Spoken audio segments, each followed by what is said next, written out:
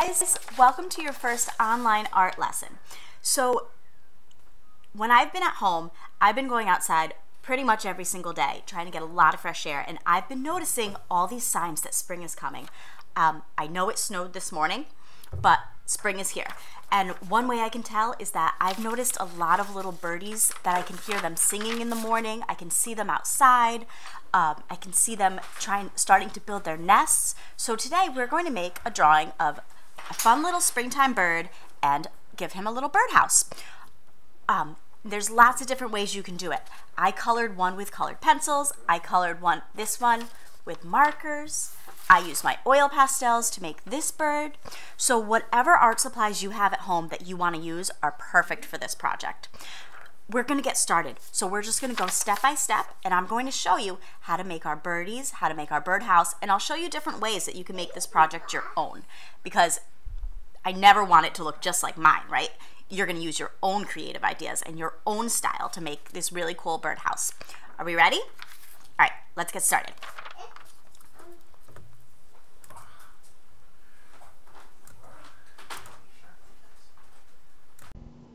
Okay, so I'm going to start by making the roof of my birdhouse, and all I need to do is make some diagonal lines. I'm just going to go up and down so it makes a point. You can make it a little wavy, a little curly, whatever you want. Now we need to make some vertical lines down. I'm going to go down and down. Next, just a simple horizontal line all the way across. To make it look a little bit fancier, we're going to double up those lines. Back down, whoop, and back down like that. Same thing with my horizontal line here. Now, birdhouses for their doors usually have a circle, but you can make your door shape whatever you want. Now I'm going to make the bird. And there's a couple different ways to make the bird, so I'll show you different ways how. I can make one by just making a roundish shape like that. And maybe this guy will be looking towards us. So I'll make his beak a little triangle. Cute, right? I can two lines down for legs. Doot, doot, doot. And then I can give him a little wing, maybe like that.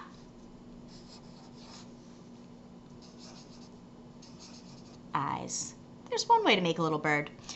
A different way I can do it, like how I did for this bird, is by making a curve and then slowly back like that.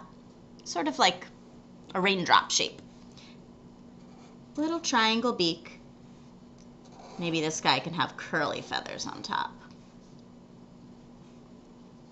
I can add a little wing, like that, and his eye. I can give him eyelashes. This is a fancy one. And her tail feathers like that. Her legs can be bent. That one's a long leg. There, maybe a little belly. Now it's time to add your details, and this is where you can get creative. You can make your tree house, your birdhouse, maybe it's on just a stick like that. Maybe you're going to put some branches over to the side. Branches are just lines, V's and Y's, like that. I'll put one over here too. We'll put some leaves in the trees.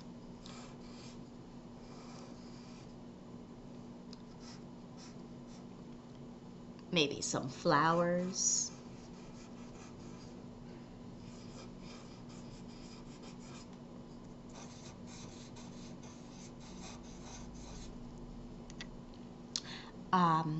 Let's see.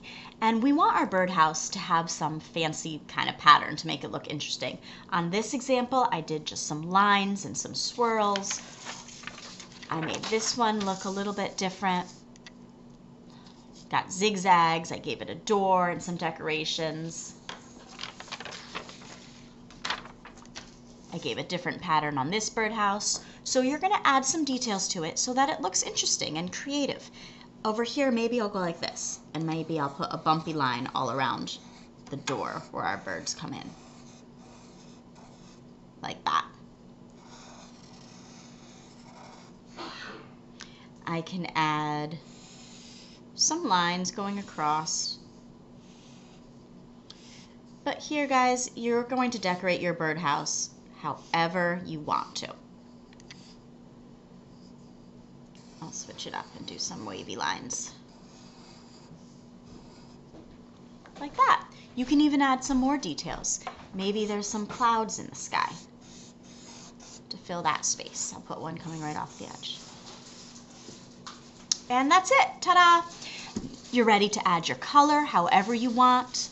You could even add more texture to your birdies. Maybe this guy's got some feathers here.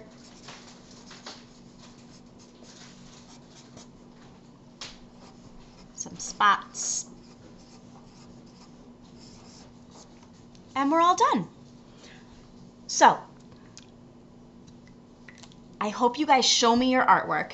You can email it to me, antunes@norps.org. You can post it on Instagram, Rowayton Rocks Art. You can send it to Mrs. Dalia and she'll post it on our digital scrapbook. I hope you had fun. I hope you show me your artwork. I miss you guys and I'll see you next time. Bye.